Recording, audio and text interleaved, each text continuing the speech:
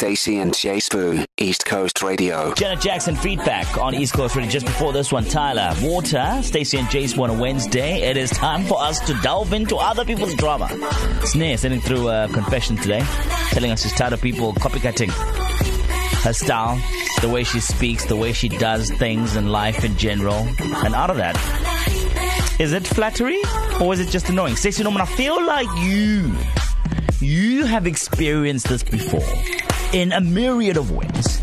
Whether it is the way that you talk, yes, or the way you dress. Can I have that dress? Where did you get it, please? Next thing you know, the person's wearing it the next day. And then you're like, boom, go. I thought we were just having a conversation. You've experienced this before? Yes. So I have something called a personality. And as a result of having this personality, I have several Staceyisms that I like to use. And as luck would have it, wherever I go, people tend to absorb those things. Yes. So there's that. And then, yes, there is the obvious stuff like, where did you get that? What's that perfume? I really like this. I really like that. And I've now gotten to a stage in my life, J Sbu, where I'm like, you know what? If the girlies want to smell like this, let them. Okay. If the girlies want to wear these clothes, let them. The thing that I have done, though, just because life is all about balance, is I am known to buy something and then just leave it in the cupboard for a couple of months. Or even years. So by the time it makes its debut, and you're asking me, I'm like, this is Woolies, babe. Smart. It's Woolies, it's this, it's out of that. stock now, eh? By all means, go and have it, and you're not going to find it. You're not going to find it. And if people bought it at the same time that you did, it's probably now gone. It's like they don't even know. But maybe you wouldn't have put it together like that. Yeah, but I I understand where Snare's coming from. It is something that people struggle with because it's like you couldn't, because Snare's going into detail here, from her majors at university, the way that she dresses, the way that she speaks, where she eats, what she likes, how she styles her Instagram, even down to her home decor. She has a particular friend who wants the same thing. So to put it into context, it's not always everyone. Sometimes there's just one person, just that one person in your life. It's a friend, it's a colleague, it's a family member, and it's like if it weren't for you, they would have zero identity, and that it can be frustrating. Okay, I understand it, right? But here's my thing, right? I think if you're gonna go to someone and say, hey, listen, I'm digging your vibes, you know, next thing you know, they are your vibes. They are literally you and them are the same. But you vibe. Understand this. There is someone who we know. No. Let's not even be like that. Like there's someone that I've heard rumors, and I think this is flattery for me. Like I've heard that some people are starting to sound like J Sbu, and I'm not going to say which radio station, but I've heard that some people are. Oh, I wasn't going to say that. I was going to say there's someone who's modeled their entire persona on you, and we affectionately refer to this person as J Sbu Light, because it is literally they are me, literally, even down to the hairstyle, a copy and paste. Even down to the car they damn drive. And what? Let's play Foxy. I'm getting tired.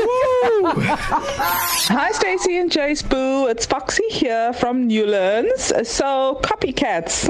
I mean, it's very flattering as well, because I mean, you are so posh and you are so the it girl that everybody wants to emulate you and be just like you. So, if I was you, chin up and keep moving forward and let the followers follow. Stacey and J Sbu, East Coast Radio. In Vogue, don't let go on East Coast Radio. Stacey and J Sbu here with you until 6. And in this hour, on the back of Snare's confession, just wondering why people are copying her just across the board. And is it really that flattering? Is it just annoying? Andy James has shared with us a story of her mother and the mother's neighbor, and how her mother started baking, then the neighbor started baking, then the mother Andy's mom started making, Mum Zodwa started making snowballs, and they were delicious and they were selling, and then the neighbor tried as well, but then they weren't working, so she scrapped that, and then she tried a chocolate muffin. And the point is, this is something that happens across the board, everywhere. You can't stop it. People are, as people like to say in this industry, nothing is new. Everything is just something that you've already seen reimagined, and that's fine to a point. But when somebody is copying you across the board, it can feel a little like, do they know that they're doing it? Are they aware that they've amalgamated their personality into mine? Yeah, it can get a little irritating and weird, to be honest with you, especially if it's like exactly the same. Not even like a hint of their personality or their style. And this is why Snare is upset. So on the line to give their opinion on Snare's dilemma, Rue, how are you? How's it? Hi, Stacey and J Sbu. How are you guys? Good. What do you make of poor Snare? What do you make of this? Look, I think this all just comes with maturity. Not that she's immature, but I think once you're old enough to realize that if a person wants to copy me, great. If not, then, just get over it and move on with life. Life is so short.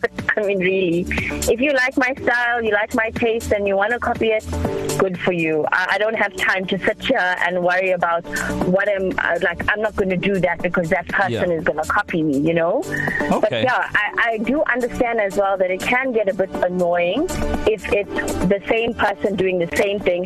But I think we shouldn't feed the greedy monkey. Well, you know what, Rue? It's actually funny because before Andy shared the story about her mom, I was saying that my mom has a best friend. Yeah. And my mother started tracking this from 2-3 years into their friendship, that it actually just got to a stage where she said, listen, doll, when I buy a lipstick or a cardigan or a muffin or whatever, you know what, I'm just going to get you one. Because, really, she's cut out the middleman and did exactly that because they're two very different looking people.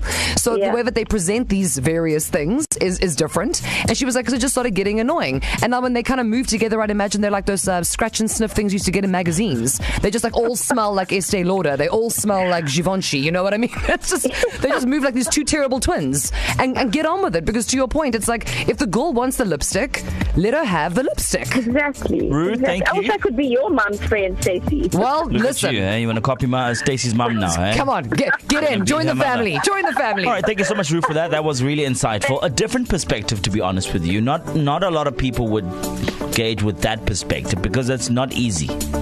Guys, it's not easy. When you write it down or when you say it out loud, it's cute to ignore that you are being copied. But in reality, there's something in you that says, now you eating where I'm eating. How dare you come to this restaurante? So KZN, as the hour continues, imitation, is it truly the sincerest form of flattery, or is it just downright irritating? Takes us hold of Beyonce. Ooh, brother, Take it to the floor now. Ooh, brother, See how we made that work? Stacey and J Sbu on a Wednesday. Confession on the back of Snare, complaining about the fact that she feels like she's being copycatted.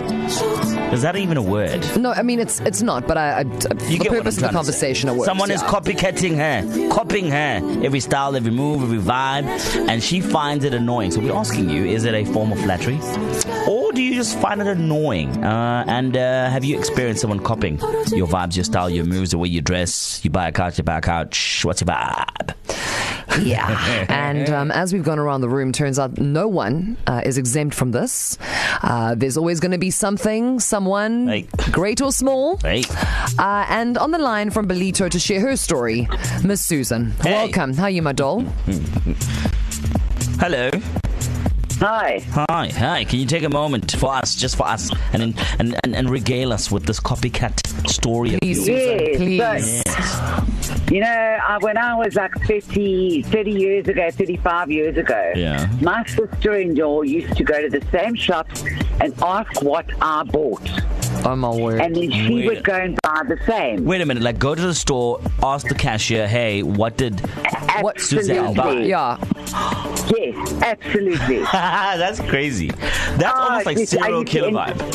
I know. And I ended up taking it back and buying from another shop that she didn't know.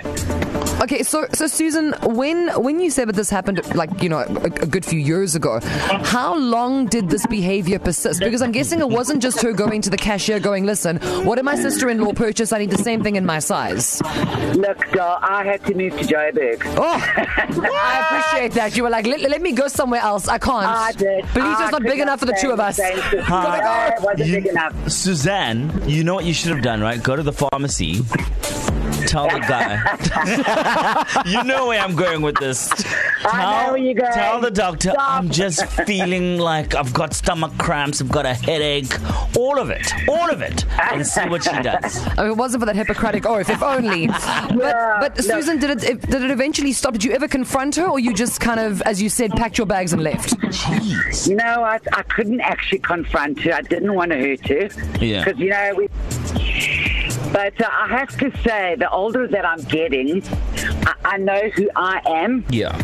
And it doesn't bother me that anyone can go and buy and try and look like me. Yeah. No one will ever look like me. They will look themselves, but they will never look like me. They'll never be you. No, I'm sorry. Well, they'll never be me. Well, Susan, you sound like three kinds of a vibe. I mean, I might want to find out where you're shopping too.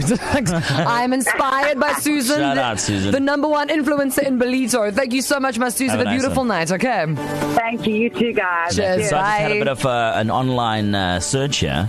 Someone is actually comparing this copycat disorder situation to borderline personality disorder, which is the lack of personality, which often leads to you borrowing bits and pieces of people's personality and vibes and styles and everything. I think that we all do that. I mean, there's an entire like part of the population that can't apparently consume anything unless it's been suggested by an influencer. Yes. And We know every those second people. person with a ring light considers themselves to be an influencer. So, no, but it's true. And because apparently that somehow translates into sales. So, do you, whatever makes you happy, but if you find that you are more someone else than you are yourself, that's a problem. Hi, it's Heidi. I can't really understand why anybody would want to copy. It just makes no sense. We're all unique anyway. One way to get around it, buy vintage. It's good for the environment, and you can tell them where you bought it, but the odds are there isn't one. Hi, Stacey and J Sbu. It is the most annoying thing in the world when somebody copies almost everything you do. And I think it's a problem with they don't have their own identity. Hey, awesome J Sbu and Miss Stacey. It's your girl Miss Kerry from PMB. Copycatting, well, I'm very flattered by it, and I think it's a good thing. And you should be impressed with yourself if you are setting trends, making new styles, and making a fashion statement on others. Hello, Stacey and J Sbu. Yeah, I have a neighbor. She copies each and everything. The way I dress, the small things and the big things I buy. Stacey and J Sbu. Weekdays 3 to 6 p.m. East Coast Radio.